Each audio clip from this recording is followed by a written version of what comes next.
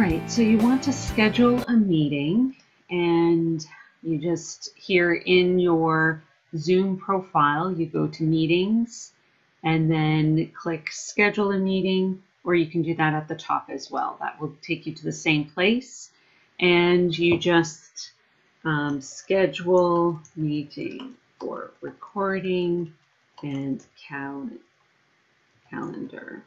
So you pick your date, you pick your time, how long you want it. It's okay if your meeting starts earlier or goes longer.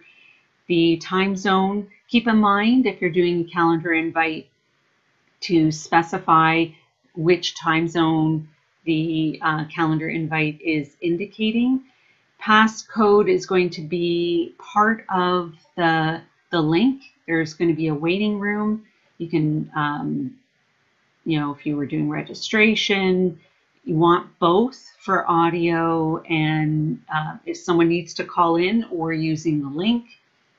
Automatically, I'm going to take that off and look at all of that, and then you save. Now, as soon as you save, your meeting pops up and you can right there add it to a calendar. So it gives, you can copy invitation and paste that into an email, and that will give you all the information, including phone numbers, by clicking copy invitation, and then paste it into an email that you already have set up. This is also where you set up polls, that sort of thing. But if you're not wanting to copy and put it into a calendar and you want to just right away pick your calendar system from these options, there is a way to add other calendar systems and there's other steps. But simply you can put it into a calendar right there. It will save it into your calendar system. I picked the Google Calendar. All of that information is here. Now, for it to be a calendar invite so that it can go into someone else's calendar, and you can decide if you want them to be able to invite others or see guest list, but you just simply add the email right here. Now, it won't let me, it's adding an extra, but you just put the calendar email right there into guests. Once you've pasted, like it can be,